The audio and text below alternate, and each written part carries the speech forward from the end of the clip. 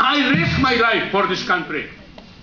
Would the question be, is the country worth dying for?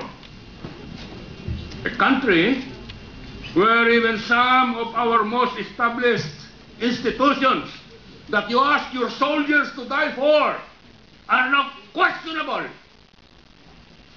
And if this happens, what we have witnessed today will continue to happen.